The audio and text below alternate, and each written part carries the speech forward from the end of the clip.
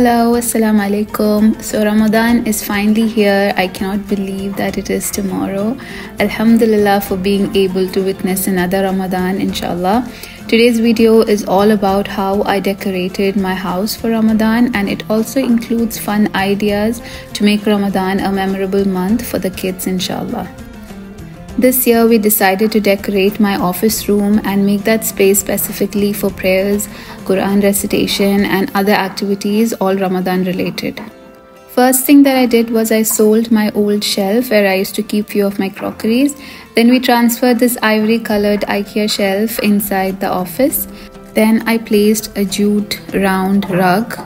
Then we placed a boucle chair, I like to call it a teddy bear chair, which I got on a bargain from JYSK or Yusk. Then I printed a few Ramadan calendar inserts for both Hamad and Aisha. For Hamad, my 8-year-old son, I found this very nice Islamic quiz inserts, and for my 4-year-old girl, I printed simple task inserts that would probably be appropriate for her age. In addition to the quiz inserts, I thought I'll add few tasks too in the Ramadan calendar for Hamad that would be perfect for his age. If you don't know what a Ramadan calendar is, I'll post a link down in the description explaining what it is all about.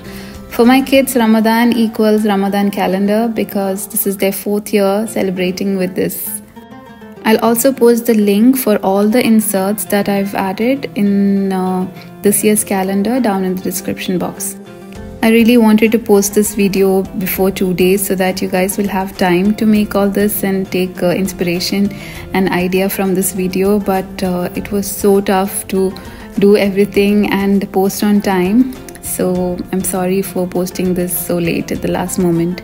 2 of the calendars shown here are from previous years and the small round one, Hamad made it for my 2-year-old Omar this time. And in Omar's calendar, he will only have chocolates, obviously. Then I dusted and took out my watercolors after a long time. And then I made this Iftar and Suhoor dua and time charts. I'm planning to place it near our dining table so that this one would be like a daily reminder for us.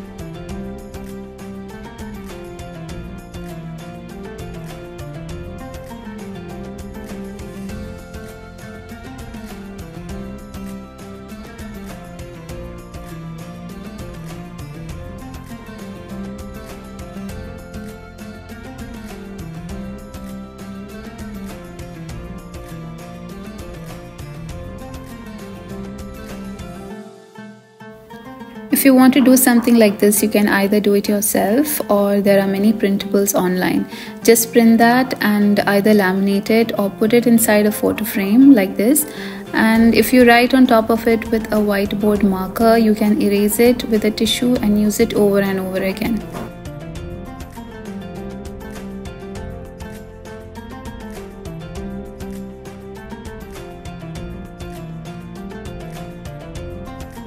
Then I printed a whole lot of games for the kids. All these are from a website called Muslim Mommy Blog. These are all free printables. May Allah bless this mommy for taking the time and effort to create these games for the kids. I'll post the link for all of this down in the description box. This one is for a crescent moon and Decor star scavenger hunt. This is a fun Ramadan game for the whole family to do. The only material you need are printing out these papers and cutting the Decor stars beforehand and hiding them around the house. The crescent moon needs to be cut out and given to the children. Then tie a string around the crescent moon and leave a few inches of string dangle downwards. And whoever searches and finds the maximum amount of the Decor stars will be the winner. They can stick it onto the string on the moon. Next is the Ramadan mystery game. Before your children begins to solve this mystery, there are a few tasks that you need to complete. That is, place Quran on a dressing table in your child's bedroom, hide a date in the lower cabinet of the kitchen, hide the prayer mat under the sofa, hide Dhikr beads maybe in the cupboard, hide your hijab inside mama's cupboard or somewhere else, and then hide the father's kaftan or jalabiya by the front door. You can even modify some of these clues depending on what you like. And finally, the children will have to solve the mystery and they'll get an answer. Every rule for all these games are given in the printables itself. You can read and understand and do this very easily. Then I found this 15-day Quran completion plan. I thought I'll give it a try. My elder two kids have been fighting a lot recently, so I believe that this kindness jar will be perfect in this situation. So I filled both the jars with 30 petals. So each time I see them saying a kind word to each other or any of them doing something thoughtful, I would pull out a petal from the jar, and whoever jar becomes empty sooner, they will get a prize. But I hope they don't fight for that in the end. Now when I think of it, I feel there is a high possibility of that happening, so I might change the rules. I'm obsessed with this label maker. I'm labeling almost all of the things in my house at the moment. I'll post the link for this label maker down in the description box if you're interested. I had bought few gifts for the kids, nothing expensive. Most of it are from Hema for about 1 KD, 2 KD, maximum 3 KD. So I gift wrapped all of that. I bought a few Islamic books for the kids, mainly for Aisha this time.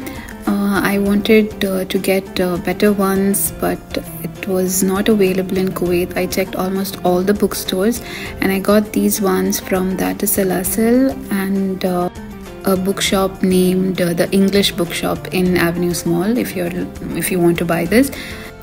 These are the books from previous years, and I have a few more books from last time. I'll be keeping everything in the book basket. My husband fixed the teepee tent for me. After fixing, I was like, I should have ironed it before, but I just left it like that. Then I decorated the room. I also made a Sadaqah Jar. For that, I took a mason jar and cut a round template on a cardboard paper and cut a small slit in the middle and kept it on top of the jar, and then I secured the stainless steel ring on top of it.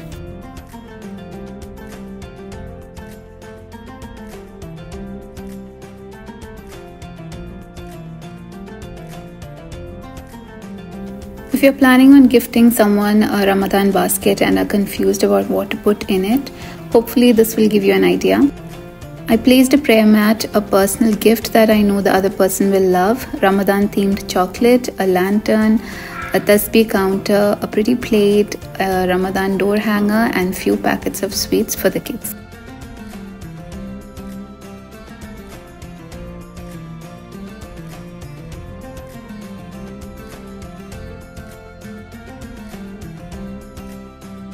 This Ramadan journal is perfect for kids aged between 6 to 8 years old. There are lots of activities and information in this one. I printed it out from a website named ummi.org. I kept a copy of this in the gift basket as well.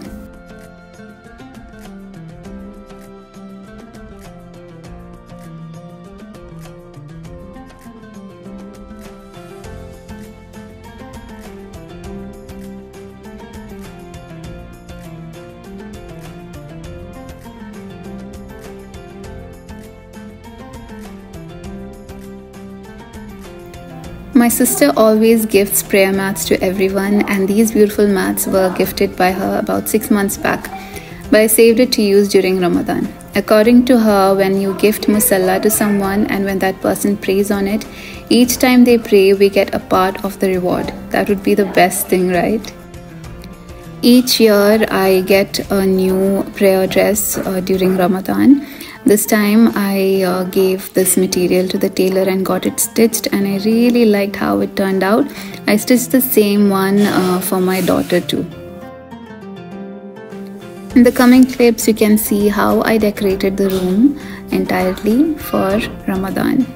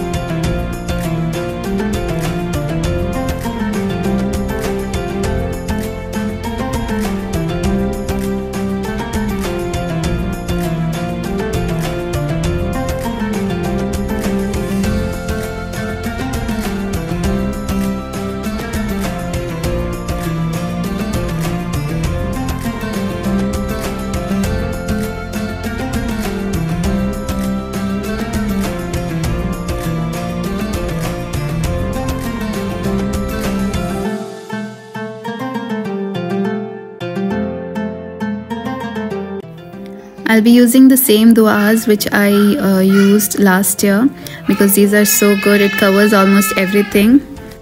I had posted the link for this last year, I think, in my Instagram stories, and I got a lot of messages from you guys saying how helpful it was.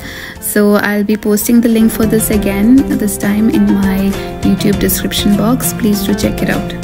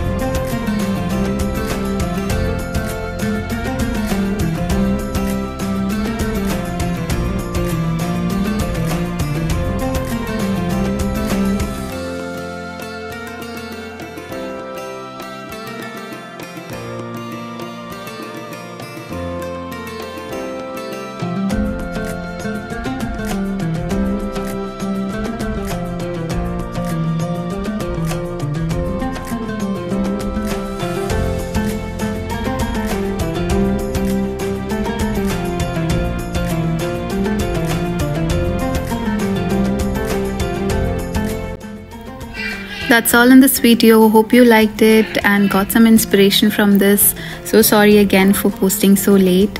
I'll post the link for all the games and the duas and everything in the description box. Don't forget to check it out.